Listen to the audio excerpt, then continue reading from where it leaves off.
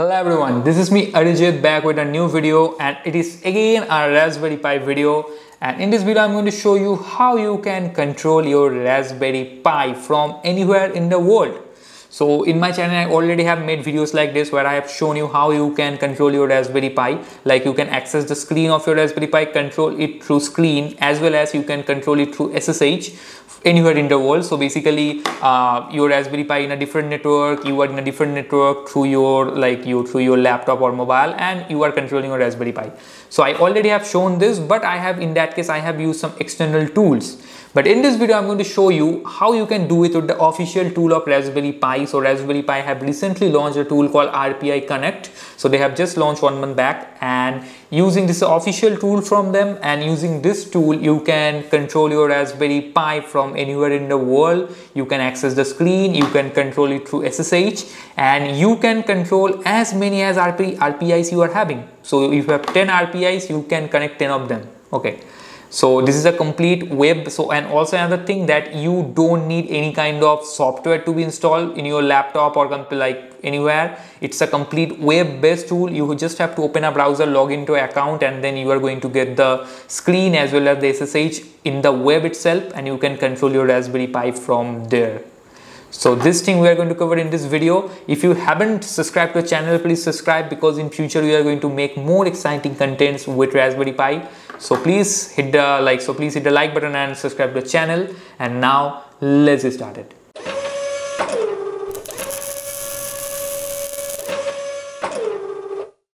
Okay guys, so I'm already inside my Raspberry Pi and I'm using VNC viewer for this, but you can also directly connect to a HDMI cable and just use your keyboard mouse to do this.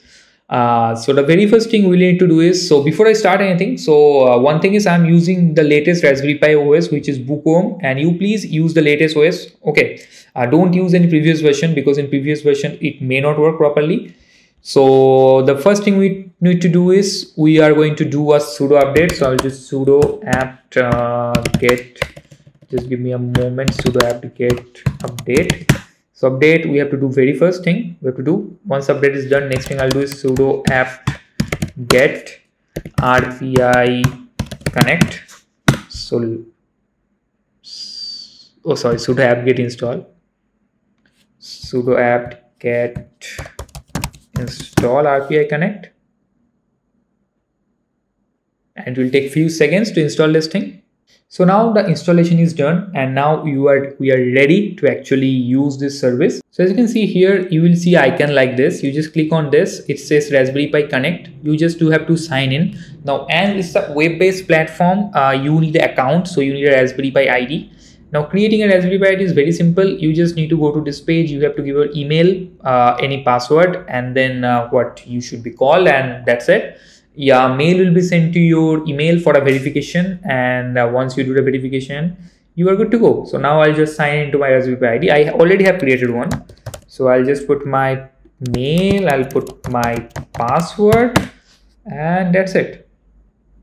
So name your new device. So it's showing, so this is going to be the name of the device of this device, this Raspberry Pi. So I'll just call it RPI demo, and just create device. So now this device is ready. Now you can just go to view your dashboard, and as you can see RPI demo, it's showing here. Okay, so that means this device has been added in my RPI account. Now I'm not going to do anything else from the Raspberry Pi. Now our job with Raspberry Pi is completely done. Now what we really need to do is we really need to connect to this Raspberry Pi from our MacBook. So in my case MacBook, in your case your computer or something. We are going to connect to Raspberry Pi and going to control it from there, and I'll show you how you can do it. So in Raspberry Pi, only install the software, go here, sign in, create the device. So just give a device name, that's it, we are done. And also another thing I'll show you, that this device has been connected in my Sparkless 2G, this Wi-Fi. Okay, so now what I'll do, I'll just get outside of it. Now I'm going to use my phone's hotspot, so that it will be in a different network. I don't want to show you in the same network. So what I'm going to do is I'll go to my laptop MacBook. Here I'm going to connect to Arijit's iPhone. So now my Raspberry Pi and my MacBook are in different networks. So now if I want, I cannot VNC into it. As you can see, I cannot access my Raspberry Pi because VNC currently it works in local area network LAN. So I cannot control it anymore. So I'll just close it. I'll go to my browser and I'll go to RPI. I'll just do RPI-Connect. I'll search for it, RPI-Connect. This is the official page of it. I'll just go into this page. Let's just wait for it. Now I'll do sign in.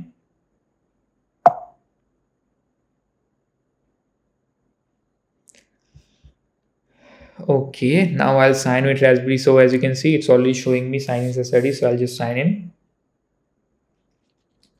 As you can see, now here you can see RPI demo. Okay.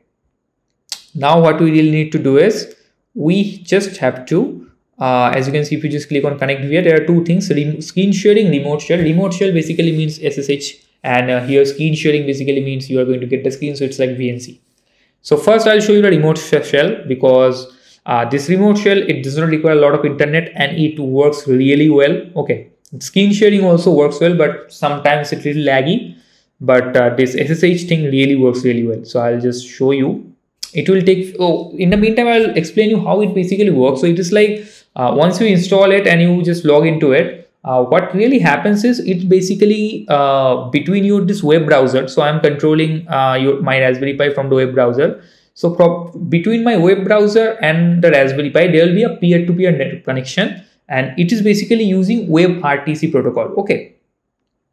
Now using this, it's basically doing a bridge between my browser and Raspberry Pi. For the very first time, when the connection is being established, the request, so the request this web browser is sending to my Raspberry Pi, that actually goes through RPI server. So through Raspberry Pi server. So they have a server set up somewhere. Through that server, my request is going to go there. And once the connection get established, then no data goes through the Raspberry Pi server. So it's basically a direct connection, okay, between this browser and my Raspberry Pi.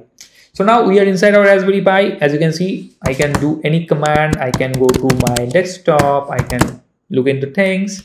I can do a sudo apt-get update, and it's quite like it's super fast. Okay, there is no lag in this remote shell thing. So I'm completely controlling my Raspberry Pi over internet. Now we are going to do, so I'll just click here, just close it here. Now I'm going to do the screen sharing stuff. So I'll just click on it. The screen sharing, to the connection get established, it takes a little bit time. So let's just wait for it. As you can see, we already got it. And here is my Raspberry Pi. Now, obviously, it's not going to be as smooth as the VNC is. It's over the network and it's complete screen sharing. So it's not going to be that smooth. But still, it's not as like laggy also. Like here, as you can see, sometimes it gets some time to get connection and sometimes it becomes laggy. So in that case, you close the window again, open it, and it will just work fine. So as you can see here also, I can just do whatever I want here. Like I can open a browser. So now inside my browser, there is a Raspberry Pi, and inside that there is another browser. And as you can see, all the things are working just fine. And if you see that the router, it is connected to Sparkless 2G. Okay. But this laptop, it's been connected in my iPhone. So basically now the Raspberry Pi and I am in different networks, and I'm just controlling it through VNC, like through this screen sharing or through the SSH, and it's working just great. And the great part is, like, for this you don't need to pay anything. There is nothing like a limitation or anything. And so here you can simply just do disconnect, and you can add as many devices as you want. Okay, so you just have to do that step: install Raspberry Pi, RPI-Connect, log in, create device. That's it. So this is how actually you can connect your Raspberry Pi from anywhere in the world using RPI-Connect. Okay guys, so this is how you can control your Raspberry Pi with RPI-Connect. I hope you have learned something from this video, and in that case, please hit the like button and subscribe to the channel, so in future you will get the updates about our channel and new content. So that's all about this video, and I'm going to see you in the very next video.